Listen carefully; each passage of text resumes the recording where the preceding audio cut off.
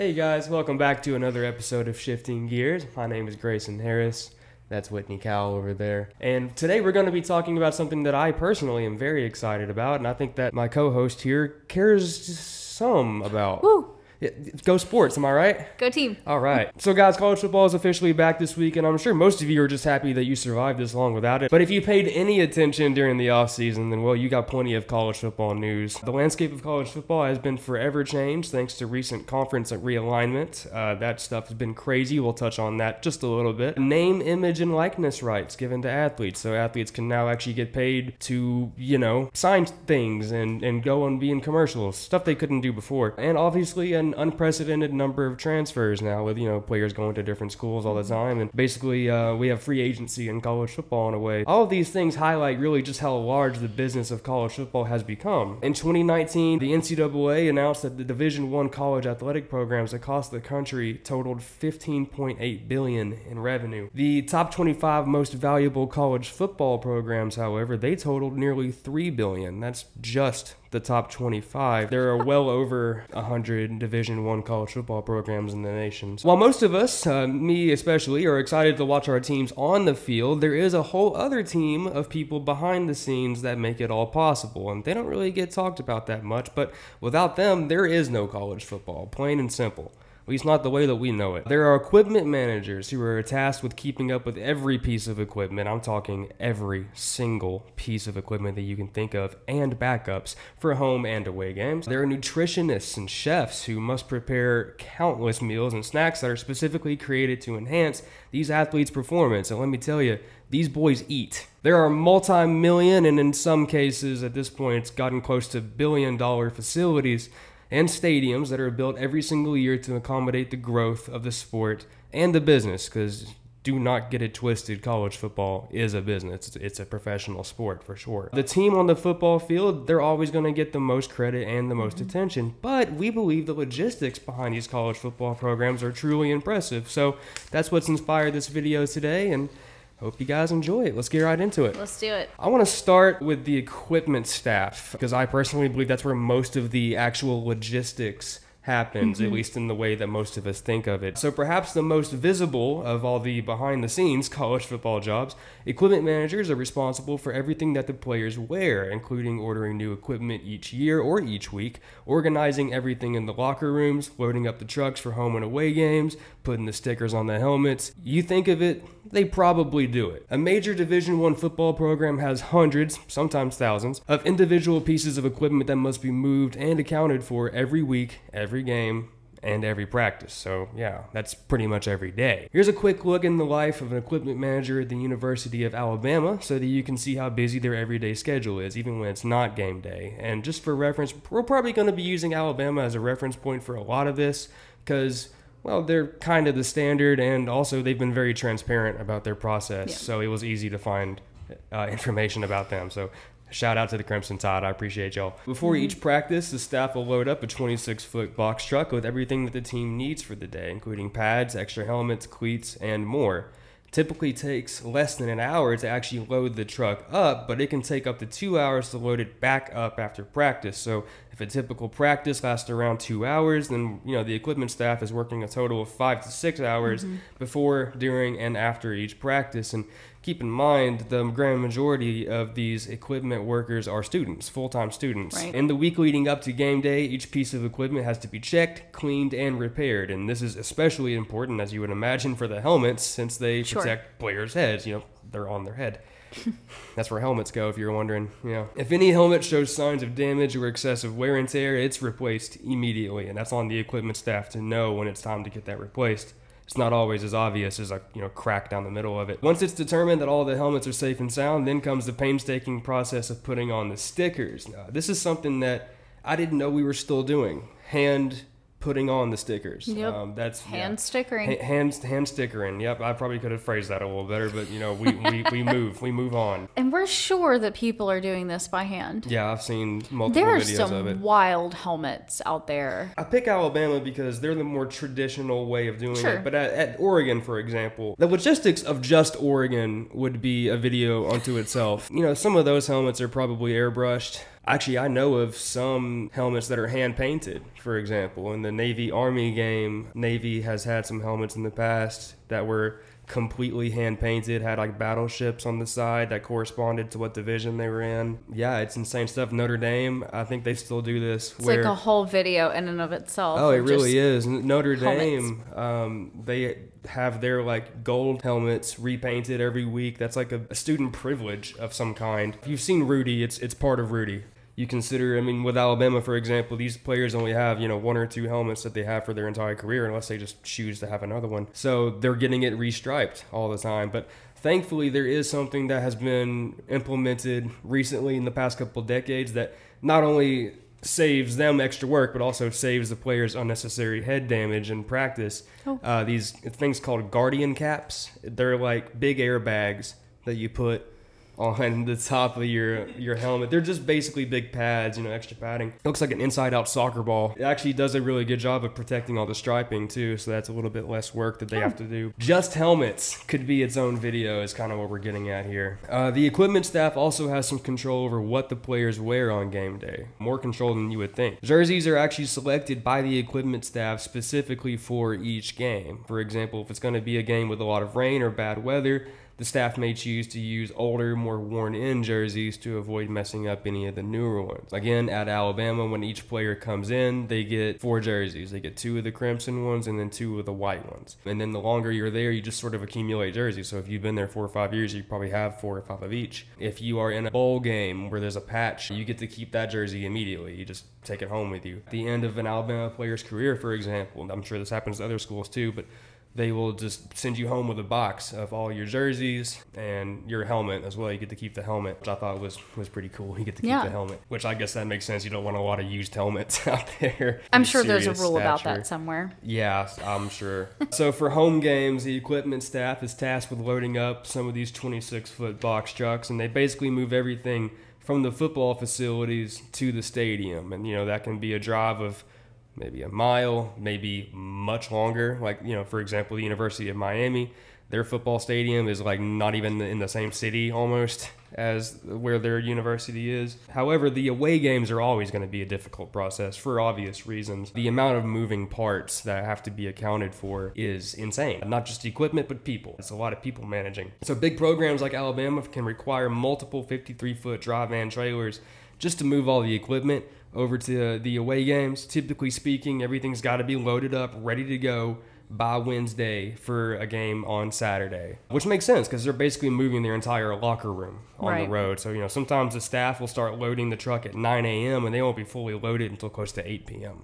A close to 12-hour process just to get this thing completely set up before they even get on the road. So those trucks will leave. They'll go straight to their destination while the players and the coaches either ride on a charter bus or they take a flight. Just kind of depends on the distance and also how much money the program has. But regardless of it being a home or away game, the equipment staff must be prepared for any and all scenarios. These guys are professional doomsday preppers, and they pretty much have to be. Every game, there's inevitably going to be somebody who forgets something. The equipment staff tries to stay prepared. They bring lists of things that players have forgotten in the past. They're like, I didn't think of this one, and they add it to the list, and they make sure they have it for the next game. But inevitably, there's always something new they have to add to that list. They try to stay prepared by bringing backups for absolutely everything. That includes the radio equipment for the coaches, playbooks for players and also coaches, extra equipment in case some of it gets damaged or lost. The goal of every equipment staff, especially on the road, is to make sure that everything feels as normal and effortless as possible. Whoever you are lockered next to at home, you're going to be getting dressed next to on away games as well. If you can be even remotely in the same area,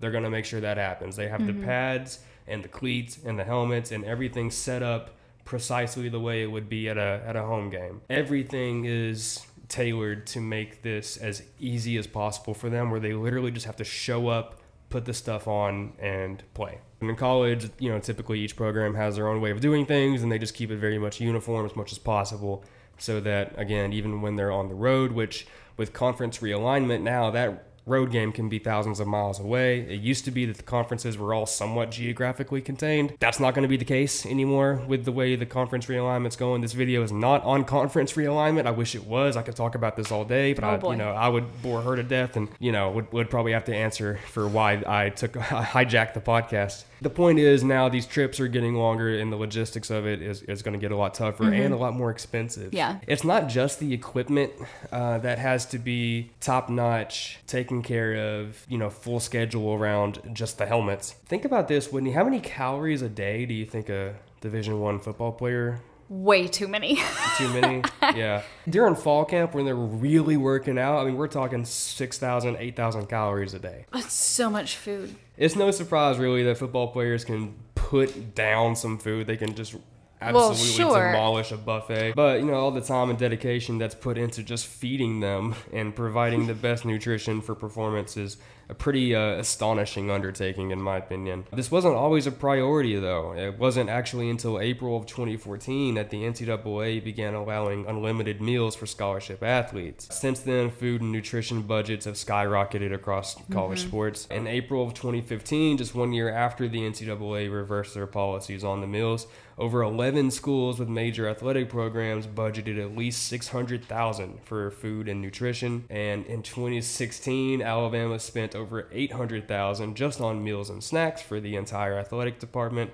The football team alone accounted for $512,656 of that.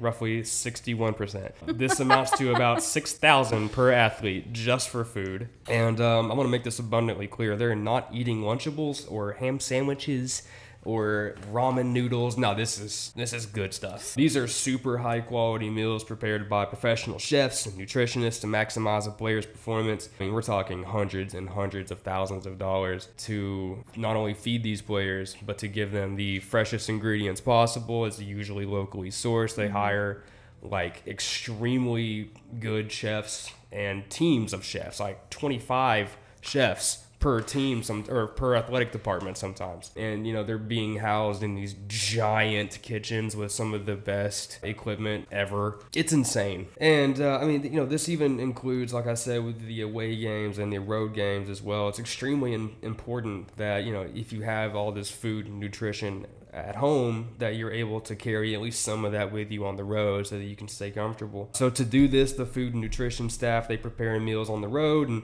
let me tell you, when I say that they always have something to eat, I mean it. Like when they get on the plane, they're being handed something. When they get off the plane, they're getting handed something. As soon as they get to the hotel, dinner. As soon as they get to their room, how about this? Late dinner snack. That sounds wonderful. Yeah, it's just fantastic. You were just getting shoveled food 24/7, basically. This also applies to physical therapy and recovery programs. Whatever treatment or exercises the player is doing throughout the week, that's going to need to be transported to away games as well, so no one misses a session. At some of these hotels, which by the way, they're booking the nicest hotels because they have to. They have to get these giant, meeting rooms and conference rooms. Basically, no expense is spared to ensure that the players feel at home during the entire trip, whether that be food, physical therapy, whatever the case may be. Now, obviously, though, there's no place like home, especially when some of the homes are costing a lot of money. Some of these new stadiums and facilities are breathtaking, and they're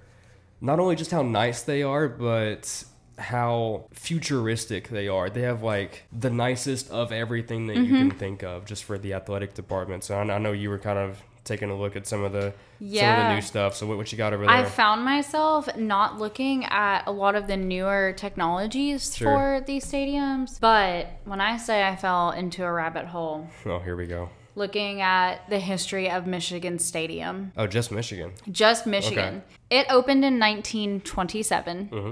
The big house. Mm-hmm. It is the big house, and it's coming up on its 100-year birthday in the next couple of years, which is exciting. At the time, it was built to hold 72,000 people. When it was built, it was originally constructed for budget purposes, scaled down with the ability to expand. So the goal all along was for it to become much bigger than it already was. And it was pre-built to withstand that kind of growth very quickly after the build. That's good foresight. The original stadium was $950,000 to build, that was a lot back then. Pocket change now, but back then that was a huge investment. And then it was set to expand to 200,000 people. So yeah, right? Like they were really thinking ahead of time what it was going to hold, which is nothing short of remarkable. Just imagining 200,000 people to look at Jim Harbaugh coaching khaki pants. Well, as of right now, it holds 107,601 specifically. Yeah. If I'm not mistaken, it's the biggest stadium in college football, isn't it? Yeah. Mm-hmm. And so, like I said, it could still hold more. It still has the infrastructure to continue holding more people, which is bananas. Where I got lost in this whole story was in the building of the stadium itself. So there's a spring under the ground of this stadium. That seems unsafe. Yes, it was. It was massively unsafe to those that were in construction. So what they ended up having to do was fill that space and lower the ground level by a significant amount, packing it down. In that process, and I think I now know why cartoons always portrayed quicksand as being terrifying, it turned into just a giant field of quicksand. Oh my gosh. While it was under construction, there was a crane that was left on site, and it was swallowed whole. So to this day, there's still a crane under the stadium. It's still there? Under the stadium. From what I could see, nobody went and fished it back out. Okay, so granted, when I was a kid, I legitimately thought that quicksand would be a much bigger problem than it turned out to be, as it was portrayed on the cartoons. I just believed that if you left the confines of civilization, you would just happen upon quicksand everywhere. No, you just need to be innovative. Yeah, well, it turns out you just have to go with architecture. Play football in Michigan. Bury a crane and just don't talk about it. That was the early stages of what was set to be, in my opinion, one of the most remarkable stadiums just because of what all it housed. And it was the first to pioneer a couple of things when it comes to stadium setups. And one of those was in 1968. It was the first stadium to use electronic scoreboards. Those were a lot cheaper than I thought they would be. We're looking at $75,000 for the install of that. The initial stadium was built just out of concrete and steel. It had wooden bleachers. In 1949... Wooden bleachers? Yeah, in 1949, the wooden bleachers were replaced with steel ones. In 1956, it had a state-of-the-art press box that was installed for $700,000. So that was one of the first, elite level press boxes that we saw come on the scene. Almost as much as it cost to build the original stadium. I know inflation, we're doing some numbers tricks here, but that's kind of hilarious. In 1968, the grass was replaced with turf. At the time, it was a brand called Tartan Turf. In 1991, they said, just kidding, they ripped all of that up. They brought in 8,000 yards of sod of new grass to put back into this stadium. From that project, the playing surface itself, because of everything that they ripped up, was lowered down by 3.5 feet. This brought us to a total of $2.25 million for that project. In 2003, they said, we missed the fake stuff. Yeah, that's right. They brought in, and that's where Field Turf comes in. It's a very popular brand. It's used in most stadiums across the country. So they redid their Field Turf. It was still $620,000 to buy and install and haul out the grass from the stadium, and to put a nice little bow on the logistics of it all and where the finances came from. That install consisted of a $46,000 donation by Ford Motor Company for the crushed rubber that went into the turf. Oh, that's healthy. Just playing on hot rubber. The investment alone, and this is just one stadium and the evolution of that in less than 100 years. Yeah. And how many stadiums do we have in the U.S.? So well over 100 just for D1. Right. I mean, if we're going to count in everything, a lot more than that. How many cranes are we really missing? Not even stadiums, just the football facilities where some of the practice fields are, where the nutrition stuff is, physical therapy station. Those can get into the hundreds of millions of dollars. And that's not even where the people go watch the game. It's where the players spend most of their time. Which again, I think highlights the importance of the behind the scenes stuff when it comes to, really any sport. But I think college football especially, just because we get so excited for it. We think that everything that happens on the field is very much confined to the field. And it's not. There's a whole team of people that are, could be double or triple the amount of people that are on the field that are actually out there making sure that everything goes smoothly, from ticketing staff on game day to concessions and the equipment staff that moves teams from place to place. Yeah. And then the chefs who have to feed these hungry boys. These very hungry boys. So I think that stuff's simply incredible. You won't see football season the same this year. No, you simply will not, I promise. Now that we're kind of bringing it towards the end of the episode here, we're going to play a game. College football season is coming up, and everyone's real excited, except for Whitney. Woo. Yeah.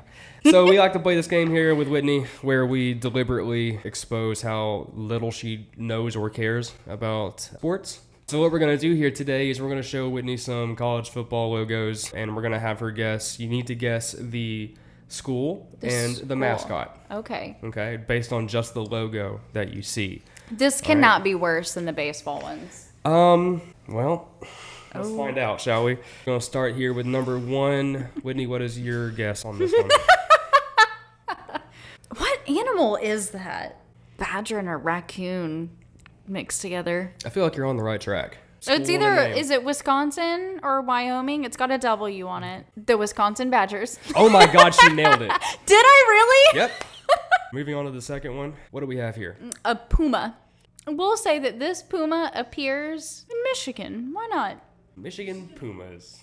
Oh, goodness gracious. Okay, this is the Penn State Nittany Lions. Sure. Sure. That was my next guess. Do I know what a Nittany Lion is? Nope. Next, what do we have here? Grumpy old man. OSU, Oregon State University. Ohio? Indiana. I don't know. It's like Yosemite Sam's mean cousin. Go with Oregon State University's mean frontier man. Now you're playing the game correctly. That's how I want you to do it. This is the Oklahoma State Cowboys. Oh, Oklahoma. Their Yeah. Cowboys look different than what I would have pictured. Yeah, a little grumpier. All right. Mustache is violent. Moving on. What do we have here? Oh, it's the Irish. Who is that? It's a bigger school. Is that for an Ivy League school? No. No? The Boston Celtics. That's an NBA basketball team. Larry Bird. We'll put them in North Carolina. They do weird things there. Irishmen, I guess. Fighting Irish. Arr. It's actually the Notre Dame Fighting Irish. You were so close. I was thinking that, but I was like, oh no, is it Notre Dame or is it Syracuse? There's one of those like nicer. That's why I kept looking at you trying to egg you on. Bigger school that I knew had a weird mascot. That's why I wouldn't have kept looking at you trying to egg expected you on. When you said Fighting Irish, I was like, she's got it, but she just has no idea. what school he belongs to. Yeah, Notre Dame. It's a pony. Yeah, you got the animal correct. Is it a type of horse, like a stallion? No, it is not a stallion. I think that's all I needed. Okay. It's a New Jersey horse. Nay. New Jersey horse. Boise State Broncos. Okay. How about this one? Looks like Daffy Duck.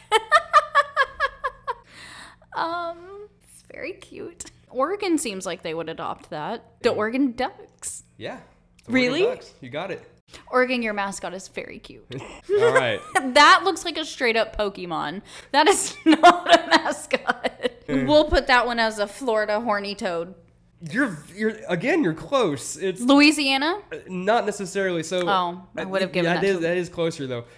It is the Missouri? Texas Christian University Horned Frogs, TCU. You did very good, Whitney. Thank you. Yeah. I didn't prepare for this quiz. I can tell. Well, obviously you're more prepared for the college football season than I anticipated, so you're much more excited about it than I thought. Obviously, I am. Yeah, I'm thrilled to watch your Oregon Ducks. Yeah, I might check in on the Ducks. that's fair. That's fair. Well, guys, that's going to be the end of the video today. Hopefully, you guys got a better idea of the behind the scenes of college football, and you can kind of understand a little bit what's going on behind the scenes when you're watching college football this weekend. Other than that, though, thank you guys for watching, and we will see you guys next time. Bye. Bye.